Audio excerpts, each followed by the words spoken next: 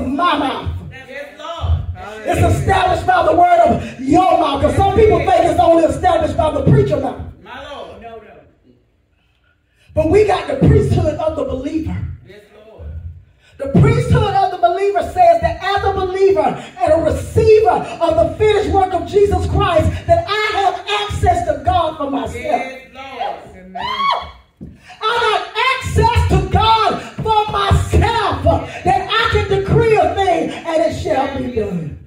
Yes, Lord. I can declare a thing and it shall be established for me. And sometimes our life ain't no better because your mouth ain't no better.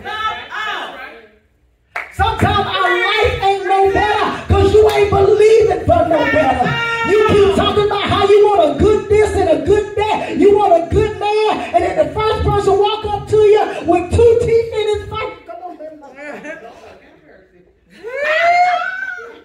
Bless the Lord. You thought, well, Lord, they might be my husband. I think I can fix him up. He even came down from his high yet, my God.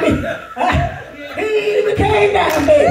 Still got liquor on his breath. Well, God, you know, he might be an angel in the sky. From the north or the south? Which direction this angel came from? From the north or the south, baby? We say we want better, but we keep settling for the same old, same old. Keep settling for the same old thing. Your life gonna get better when you demand it get better. That's it. Gotta get to the place, baby, when you say enough is enough. See, I done seen that same person with a different face too many times. Okay, you keep putting yourself in the same type of hands. Why I keep winding up with the same type of people? Because you're a magnet for the same type of people. You got to strip your spirit of all that stuff.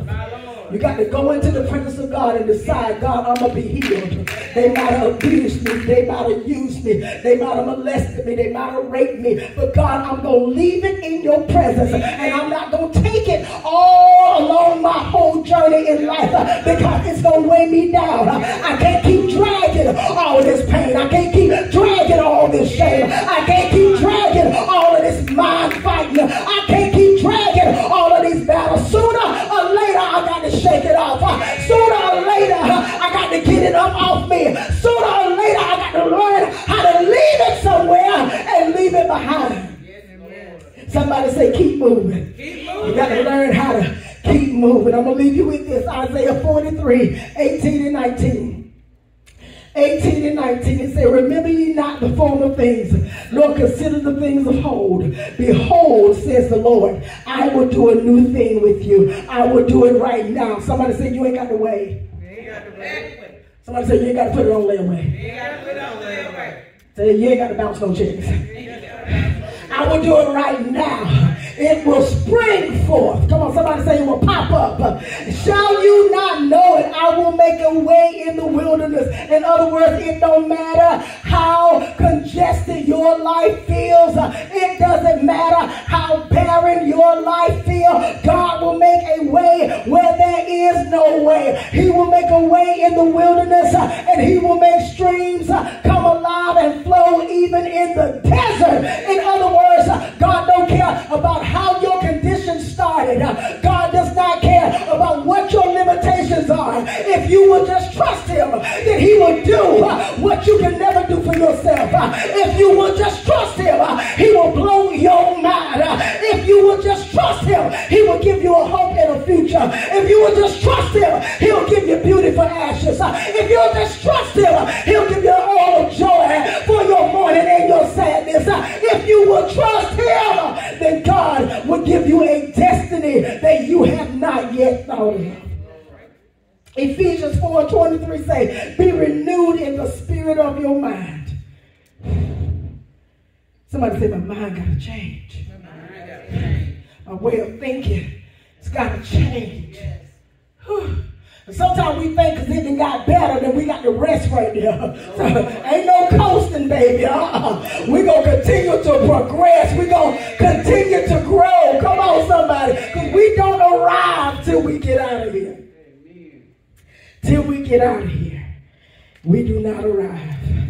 I love this. I love what God is going to tell somebody. Happy New Year. Happy New Year.